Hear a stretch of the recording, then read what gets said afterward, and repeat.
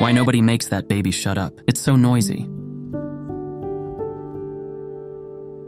Hey, adopt this abandoned baby. No way. Stay away from me. You're known as the troublemaker of the town. If it were you, would you accept the child? What am I going to do with you? Nobody wants you either. Stop crying now. Don't worry, I will not abandon you.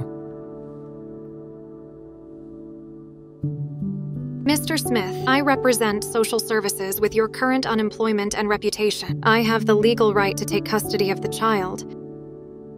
Please know I have a job now. I will raise her with love because I am her father. Good to know, Mr. Smith. Dad. People say I gave her a better life. The truth is, she made mine worth living.